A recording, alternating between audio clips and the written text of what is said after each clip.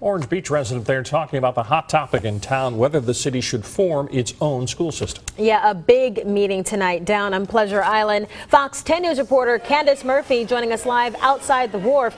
Candace, some pretty heated debate there tonight.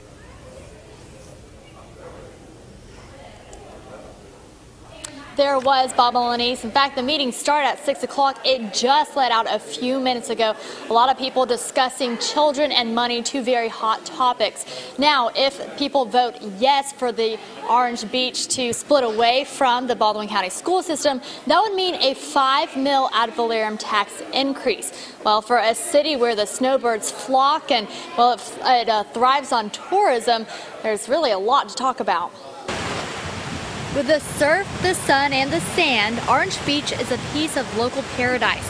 It thrives on tourism, and it's a city where people often retire. Live in Orange Beach, shop in Orange Beach, vacation in Orange Beach. Come next month, those who live here will be making a big money decision.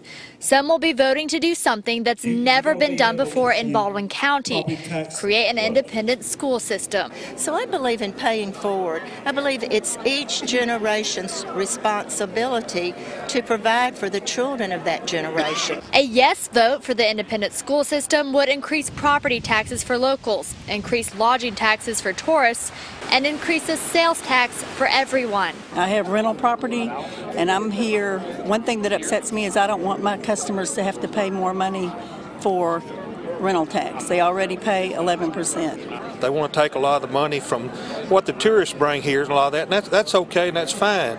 But still, a bottom line base, you know, that can go up or down with a hurricane or oil spill or whatever, and that money has to keep that school operating. Some in favor of the school split say it will create a better sense of community, where the sun shines, the seagulls soar, and the waves roar. Right now, there are two options for where the new school would be built. One is near the Sportsplex here. The other is near the wharf. Now, the school system would start with about 946 students, and that includes students who are currently homeschooled. This vote is only about 4 weeks away, and it's going to be on September 23rd. For now, reporting live in Orange Beach, Candace Murphy, Fox 10 News.